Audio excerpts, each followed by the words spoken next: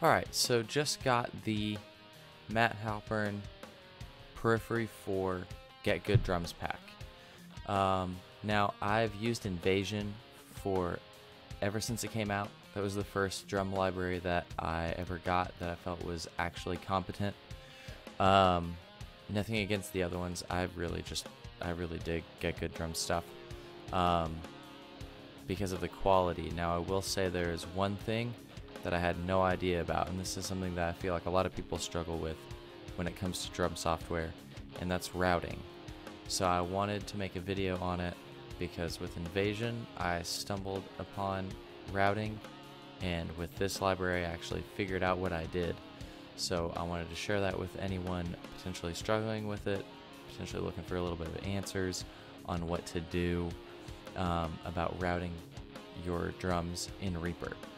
The good news is it's actually really simple. So here's what we're going to do.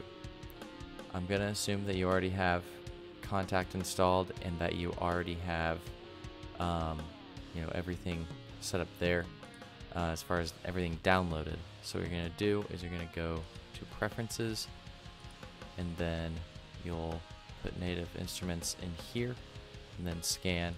So maybe you've already done that, but I figured that was worthy of mention. So now we're going to right click here, go to Insert Virtual Instrument, and we're going to do the Contact 64 out. So it's going to ask you if you want all the tracks. Just click yes. Close out of this for now.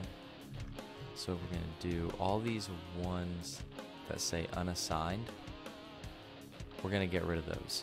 We don't need those. So if you hold Control, that'll allow you to select multiple tracks. And if you want these things to be smaller, you can scroll down.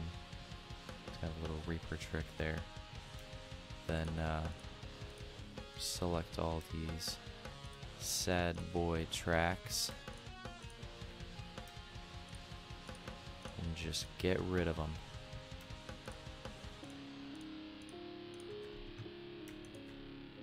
Goodbye. So now we have all of these. So then you're gonna go in here, add the kit, and then since I've been messing with this, this probably won't be on your screen just yet. So your screen will look like this.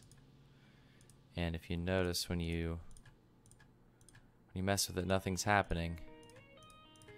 So the reason for that, so we'll click up here, go to Outputs. The reason for that is nothing is assigned anywhere. And maybe you have it all coming out of one track, or maybe you're just not getting any audio at all.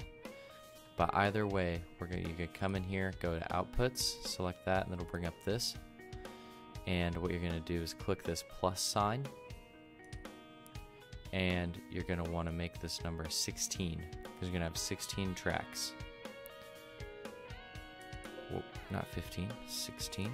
Alright. Number of channels per 1, 2, because it's stereo.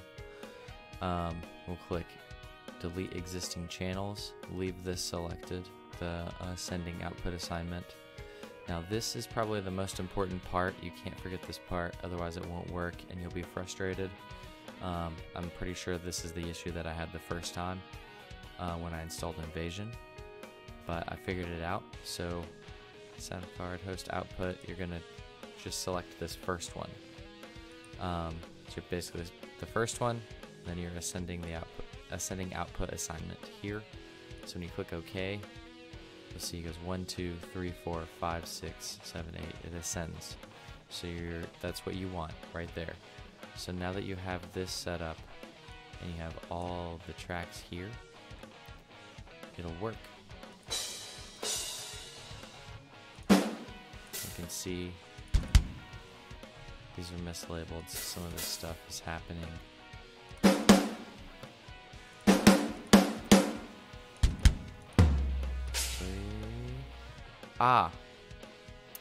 This part.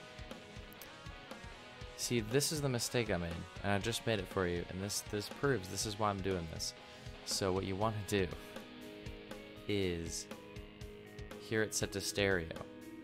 which I don't know necessarily what that means, but it's on one track and it's stereo, sure, but they actually route it all for you.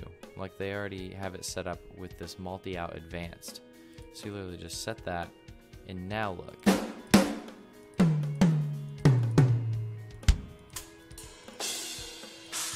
See, everything is going to its own separate tracks, which makes it super awesome when it comes to like post-processing stuff. Once you have everything written, and you can go through and EQ the snare separately from the kick drum and all of that stuff. So I'm actually glad I messed up that here, because that way you won't. So multi-out advanced, the outputs, and then you can make that go away just by unselecting it. But yeah, so that's how you set that part of it up. So super quick, fairly simple, and you can relabel these. I mean, it just came out today, so I haven't had the opportunity to go through and rename everything, but I just kind of wanted to give a general, this is what you do, because there isn't a guide for Get Good Drums routing in Reaper. I'm sure a lot of you may have stumbled across this already, but I just wanted to make this just because it's something that I struggled with, and so hopefully this is helpful. Now I'm going to add a little bit of bonus information here. I'll insert this new track, and I'm just going to call it Drums.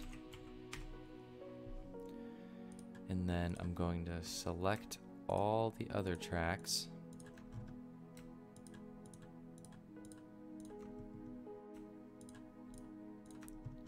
Like this, holding down Control again.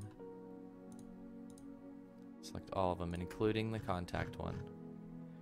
And I'm going to drag these to where they're all underneath drums.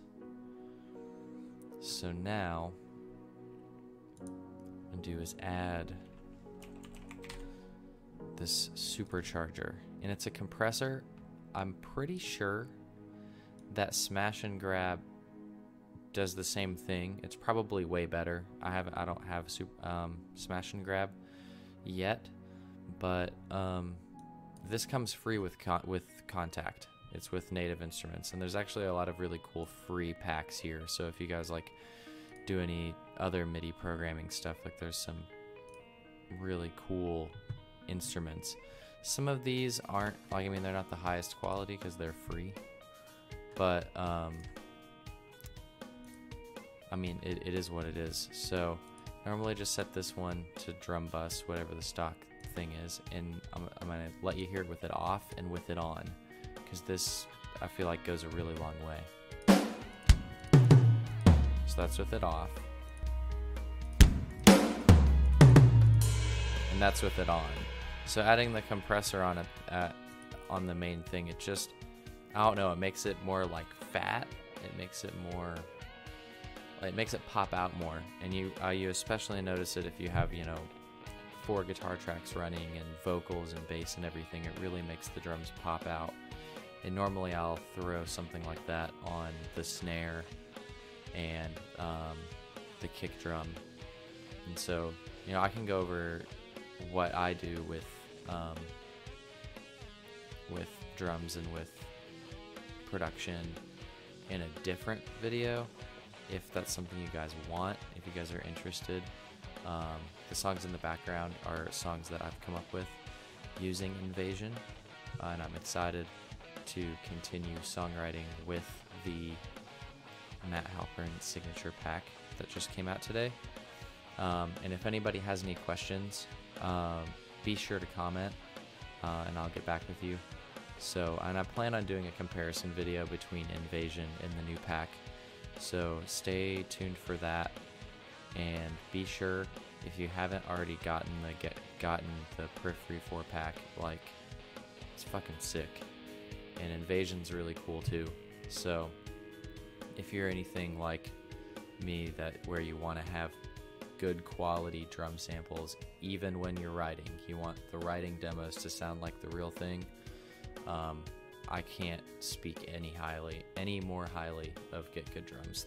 They're so great. So check them out if you haven't, and if you have, I hope this video was super informative. So yeah, peace.